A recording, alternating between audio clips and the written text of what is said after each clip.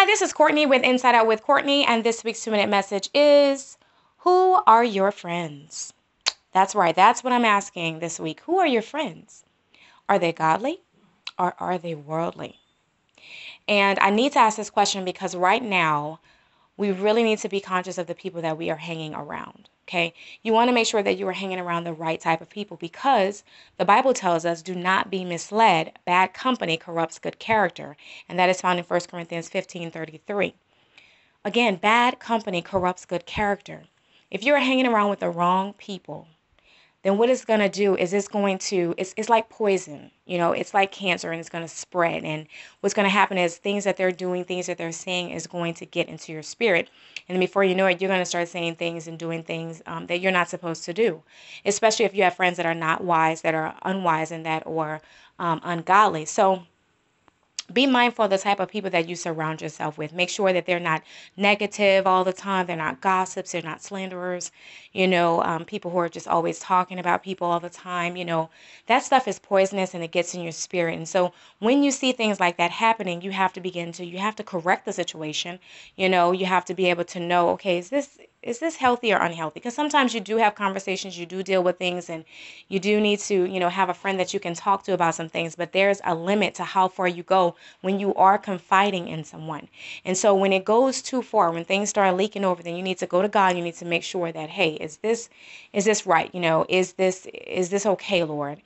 So I do understand there's a balance between the two, and I hope you understand that. But what I'm talking about is people who are just weighing you down spiritually, who they're not living for the Lord. They're not living the life. And you realize that, you know what?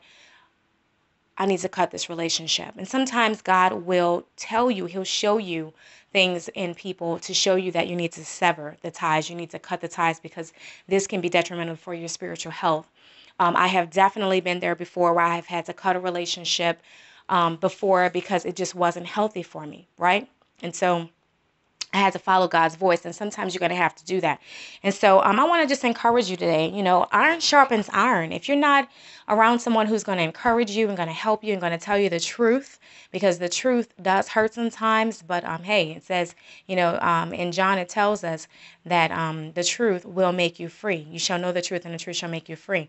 So make sure you have friends around you that's not just going to build you up, but it's also going to let you know when something's wrong and something's not right in your life and that needs to be corrected. And don't be so upset when they do that because they're really just trying to help you.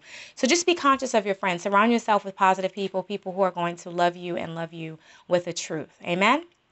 All right, so that's my nugget for this week. I pray that it has been a blessing to you.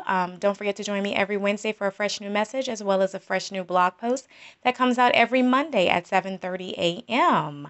Also, I want to let you know, don't forget to join me on Tuesday, July 7th, which is actually next week. At 8:30 p.m. You can get more information on the website or go to my Facebook fan page for more information about that because I'm going to be talking about in this live call. I'm going to be talking about balance women. Amen? Women of balance. So don't forget to join me for that call. It's going to be live and it's going to be awesome. All right. Thanks so much. And you guys have a blessed week.